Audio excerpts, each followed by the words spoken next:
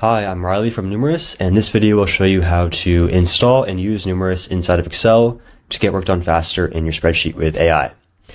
So if you haven't done so already, you can install Numerous, the add-on for Excel, by going up here to the Insert tab and clicking on Get Add-ins and searching for Numerous inside of Microsoft Store. Then you can click this green Add button. I already have it installed, so I'll go back to the Home tab, and there's this icon here to open the sidebar.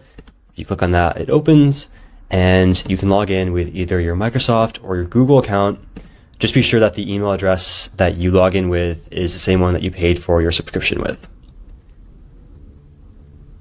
And now I'm logged in. This demo spreadsheet I have prepared here has a list of restaurant reviews.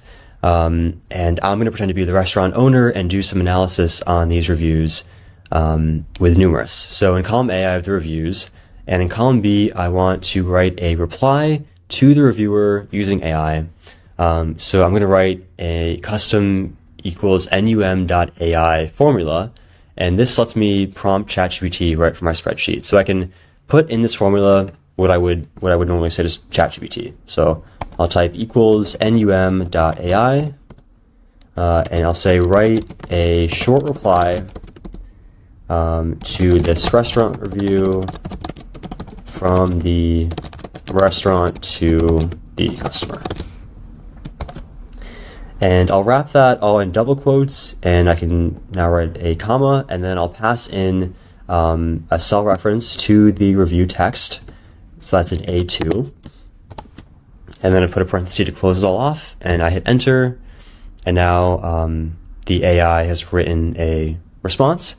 And the magic with Numerous is that I can now, just like any other formula, drag this down all the way, and it writes reviews using AI, or writes replies to all the other reviews too. So now that's done.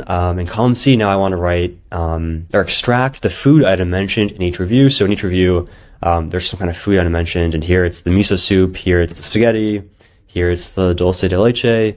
What I could do is do the same thing as before and write another num.ai formula saying I want to extract the food item. But with the Numerous, we have these custom templates down here to do some kind of, to do normal tasks like classification, reformatting, extraction, those kinds of things. So I'll click on the extraction tool here, and this is kind of like Mad Libs, if you ever did that as a kid, where you can fill in the blank and tell it what you want to do. So I'll click into where I want to place this extraction, which is cell C2, and I'll write extract the food item from the restaurant review in column A. And I can click the place button, and it placed a formula in this cell, and it got miso soup, and I'll drag this down all the way, and it extracted all the other reviews. So that's how that works. And now in column D, I now want to get the cuisine of the food item. So now, like for example, for miso soup, this would be Japanese. For spaghetti, it would be Italian. We have another template down here for getting basic information, so I can use this to do that. So I'll say, give me the cuisine of the food item in column C. And just like before, I can now place this in cell D2, and it got that. Now I can drag this down and do it for all the other reviews too. Perfect. So, and now in column E, I want to get the sentiment of the review, whether it's positive or negative. I can go to the classification tool here, and I'll say I want to classify the restaurant review in column A based on the sentiment into one of the following groups. I'll say you can type whatever you want here. I'll do positive and negative. Just hit enter after you type each choice. You could do more. You could say neutral. You could say very positive or very negative, but I'll just do these two. And now I'll click into the cell E2, and there we go, negative. And I'll drag this down,